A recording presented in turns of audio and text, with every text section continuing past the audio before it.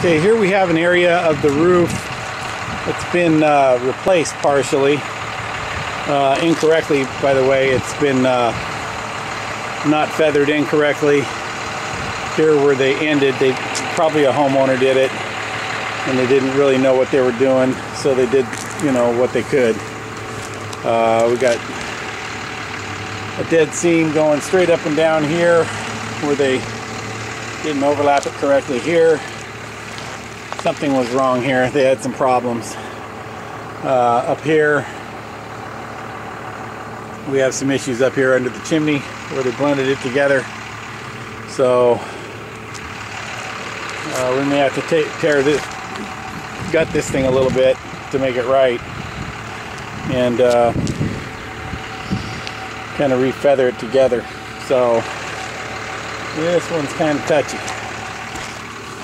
You're gonna have to think about this and see what we need to do to make it work.